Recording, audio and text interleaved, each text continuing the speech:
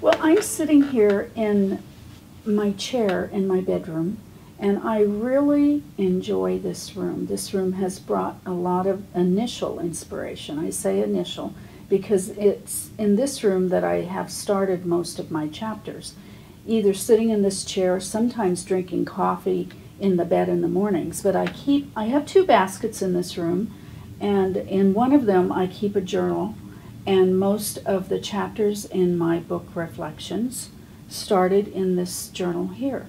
And I would reach a certain point, I would get the initial thoughts, jot them down in this journal, and then move on to the computer later. But it all started with writing in this journal, either sitting in this chair or sitting up in the bed. I receive a lot of inspiration in this room because I am on the 5th floor of a condo building right downtown in Kansas City, but I overlook a park. And so I see some nature, I see the trees, I see it coming into bloom in the springtime. I see people walking in the park.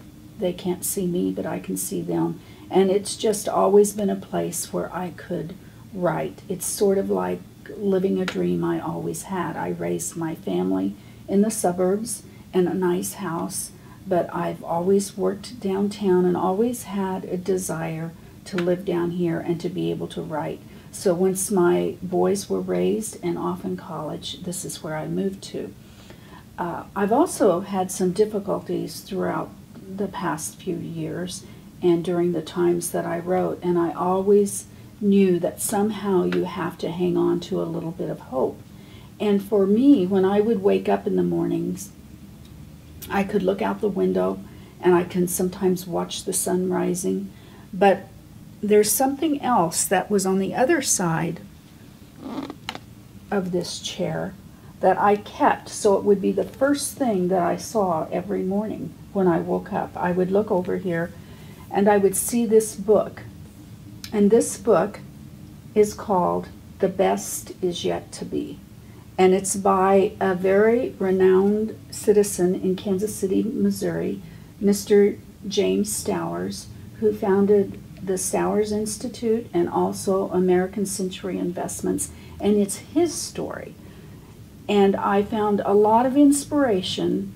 Although I've read the book and his story is amazing, I found the most inspiration from the title of this book, The Best Is Yet to Be, because even during hard times, you have to have something to hang on to. So this has been a source of hope for me, and the view here has been a source of inspiration.